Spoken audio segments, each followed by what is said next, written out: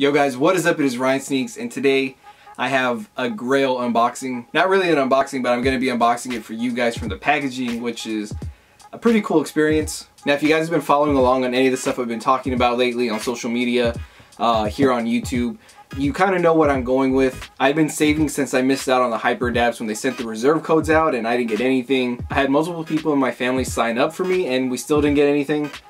So I had to resort to resale, which I actually found someone locally that did a pretty good deal with me.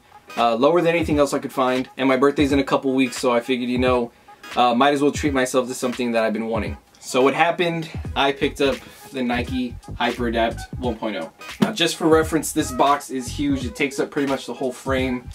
Just a ridiculous, awesome package. There's a size tag on it right there. I got a size 12. I heard that these fit pretty snug, so I went ahead and got a size 12, plus it has that lacing system, so if it is a little big, it can also just fit to my foot. Now I've actually already worn these. I wore them to my cousin's basketball game today, and they're actually very comfortable. I was not thinking they'd be comfortable with that whole motor thing on the bottom, but you don't even feel it. But that's enough from this angle. I'm going to take you to another one so we can actually unbox these. So yeah, to give these a proper unboxing, I'm going to hit it from this angle right now. And as you can see, it says HyperAdapt just on the white covering right here.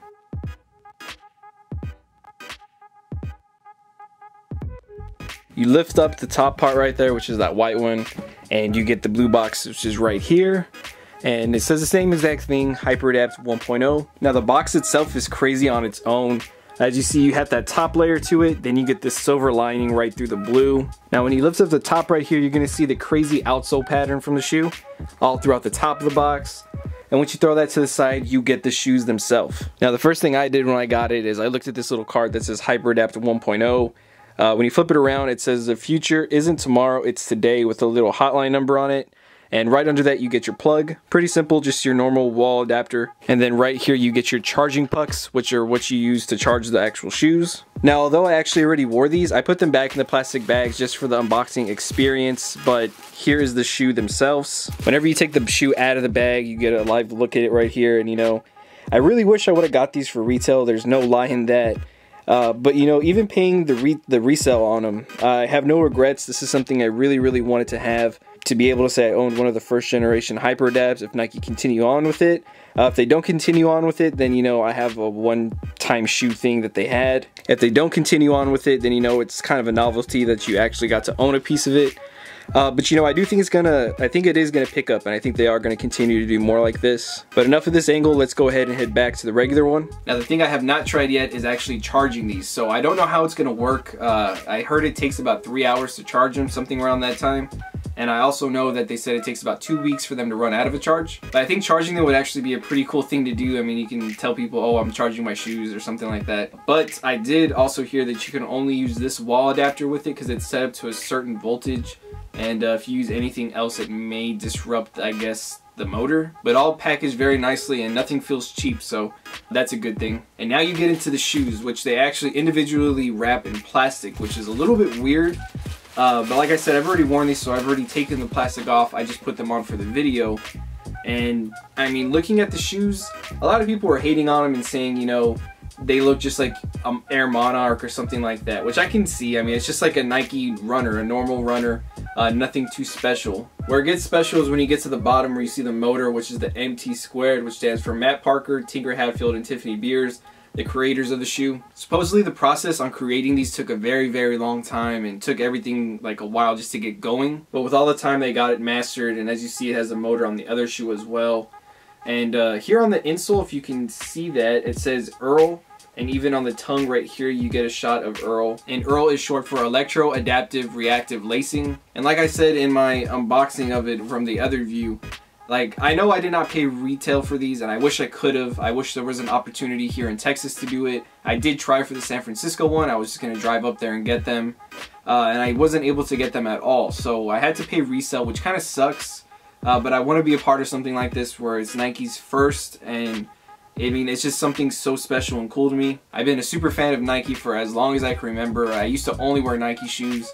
And being able to own something like this is awesome. But yeah, let's get into what everybody really cares about, and that is the lacing system. So when paying close attention to the shoe, you can kind of see like these laces aren't actually laces, there's wire inside of it. And then you also get these two buttons here on the side. Now this one right here stands for loosening, and this one's for tightening. Of course, if I push it right now, it's not going to do anything. It's just going to light up because I already have them laced as loose as possible. But whenever you touch the one to tighten it, it'll automatically start going. Even the back of the shoe will start to light up to let you know where you're at battery-wise. Here's an up-close shot of it actually tightening itself. As you can see, it can get pretty tight. It like really went in. And then all you have to do is hit the loosen button and it will start to loosen up for you.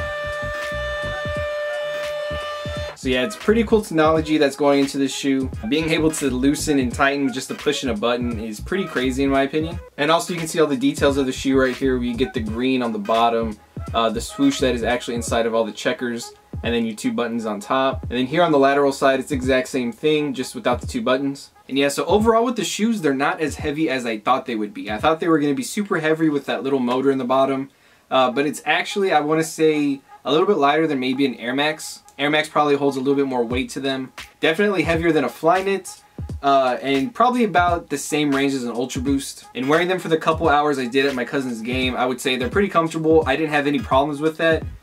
Whenever you step your foot in, it automatically laces for yourself, and there's a way to preset that, but I haven't read on the manual yet.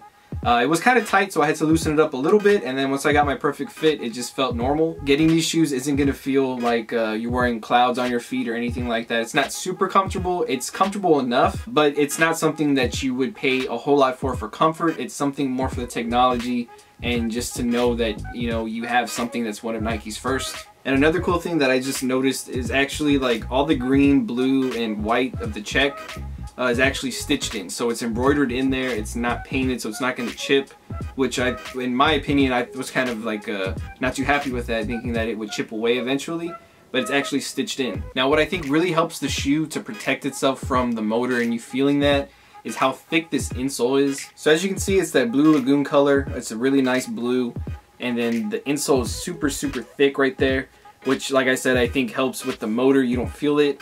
And the toe area is pretty much normal. It's not too thick. And then on the bottom, you get all your special, I guess, codes and quality stuff on it. And then when you actually look inside, you can pick up the flap and see the motor right there. Yeah, overall, I'm super excited I was able to pick these up. Like I said again, and I'll say it a million times, I really wish I could have got these for retail.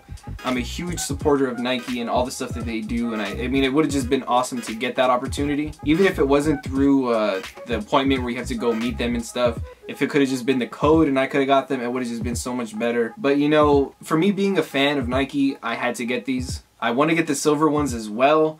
I don't see myself paying another $2 grand just to get another pair. And it would have been awesome to get the white ones, but friends and family, it's not going to happen. So yeah, hopefully Nike can see this soon and kind of understand that there's other people out there that want to pick these shoes up and to find a different way to put these out, because the appointments in only certain locations and the invitation only by random, I guess it was random, it kind of sucks for the people that want them, because I had to buy them off a reseller. Pretty much everyone that got these was just getting them to resell. But like I've said, I'm super grateful just for the opportunity to purchase these. So being able to get them, even though I paid a lot over retail, is still great. But Nike, if you're watching this somehow, if you want to get me a silver or a white, I will gladly pay retail for both of those. I know a lot of people are upset with the $700 price point, or the $720, whatever it was. But I was fully prepared to pay $1 grand for each one. So $2,000 was not too much of a reach. I sold both my V2s. I sold 2 Yeezys to pick up these Nikes. So Nike, if you're watching this, that goes to say something. Sold both my V2s, my Belugas, and my copper pair just so I could purchase these. And I still had to come up with another $1,000. So it's not that I'm saying I love Nike more than Adidas or I love Adidas more than Nike. I like them both the same. But when something like this comes along, or even like the Futurecraft from Adidas, you kind of have to put things in perspective and say, like, what would you rather have in the long run? To me, these were something that I needed to have. Yeezys, they come and go. There's going to be a ton coming. And V2s, they don't have the same like meaning to me as the V1s. So these, it was like pretty clear in my head that I was gonna sell those 2 to get these. But that is it for this video. Don't forget to hit that like, comment, and subscribe button. And what I'm gonna do right now is throw these on and show you what it's like to put these on first, and kind of see what it looks like when you slip your foot in and it starts to auto lace for you. It's something I recommend any sneakerhead tries. If they know someone with a pair to try it on, they can purchase a pair to do it. I mean, it's just something crazy. But that is it, guys. Here's your on foot.